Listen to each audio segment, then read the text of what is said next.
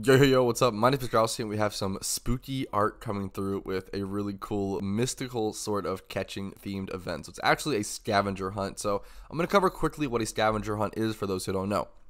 A scavenger hunt is a PvE event where players will be challenged with catching 6 specific Pokemon as fast as possible. The target Pokemon may require specific properties, such as specific natures, IVs, or characteristics, or they may simply be rare encounters in a specified location. So basically, they're going to tell you to go catch 6 Pokemon. Specifically, you're going to catch them as fast as possible and return to them. Pretty simple. Players win prizes according to the order of their submissions of all Pokemon. So you have to catch all 6 before returning. That is, the first player to submit all 6 targets wins first prize, the second player to do so wins second prize, and so on. So it's a speed run to catch all 6 Pokemon as fast as possible. The date for this scavenger hunt is going to be on Friday the 25th of February 2022 at 2100 UTC, 1600 ET, was like 4 p.m. Eastern, that's my time zone, 2200 CET or 800 AEDT. If you're in that AEDT time zone, it's actually going to be on the Saturday of the 26th of February, not the 25th. Keep that in mind. The location for scavenger hunts, locations are always all across the world, all across all regions. It's really important to have all regions done for scavenger hunts, which is kind of complicated and obviously alienates a bit more players, but scavenger hunts require so much more strategy. They're really, really difficult, but they often have a really nice shiny reward or some sort of really nice reward, so it's important to keep that in mind. And thank you to Damien TE for hosting. He always hosts all the scavenger hunts. So onto the basic rules of the event. The host will announce the list of the Pokemon you'll have to catch in English global chat at the start of the event. Hanging out in global chat for this event is crucial. I always recommend screenshotting the 6 Pokemon he throws up as well, so you can like kind of refer to those in like a notepad document or some sort of document or in your browser. Like have them screenshotted and uploaded to Imgur. Have them to be able to reference during the event is super nice instead of having to scroll all the way up in chat or something. Or just remember, you need to catch every Pokemon listed with any property listed. Examples: specific nature, specific IV, specific catch location, etc. So if they ask for a 31, this is a psychic event. So if they asked for a, what's a good example? And I guess an Espeon. There's no wild Espeon, I'm pretty sure. What is a wild psychic Pokemon? I'm totally blanking. What if they asked for a Chimecho? So Chimecho is a pretty difficult Pokemon to get because it's like very far up in a cave, I'm pretty sure. Like Mount Coronet or something. But Chimecho is really annoying. So they could ask for Chimecho. That's one important one to keep in mind. Let's say they ask for a Chimecho with 31 special attack. You have to go catch a Chimecho with 31 special attack. It's that simple.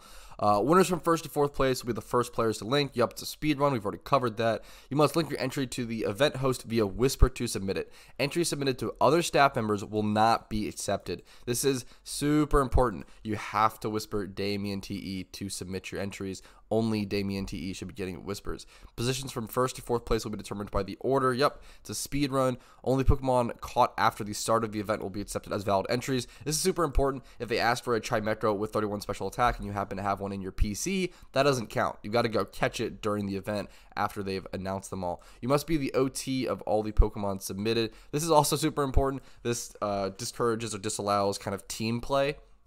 It'd be cool to see a team catching event or team scavenger hunt in the future. But yeah, this disallows like the having 6 friends who all go catch one Pokemon and then come together and win a prize, which is kind of a cool idea. But it'd be really bad if it's 6 versus 1. So it's understandably a good rule. Players to enter the event with only 1 account / character. This is actually super important.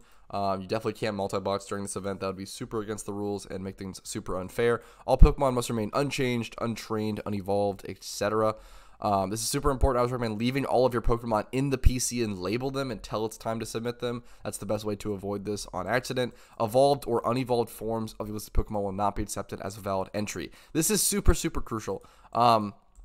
So let's say they were to ask for, let's say they were to ask for an Espeon. Let's say they were to ask for an Espeon, and you could only get Espeon in this really weird niche location. I don't think you can get Espeon in the wild, but just theoretically you can only get Espeon in this one location. You'd have to go catch that Espeon in that weird location. You can't go catch an Eevee and then evolve it into Espeon. That would not be accepted as a valid entry. That's why they wouldn't list a Pokemon that you couldn't catch naturally in the wild. You can't evolve a Pokemon to meet the requirement, is the TLDR.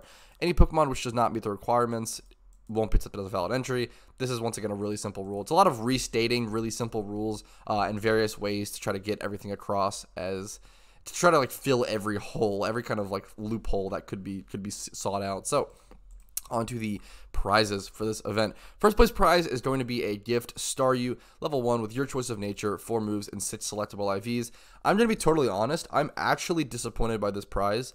Obviously, Star Me is a really cool, really sought after, really powerful competitive Pokemon, and having it be able to have like the 6x31 or 5x31 to avoid foul play, and have 0 attack.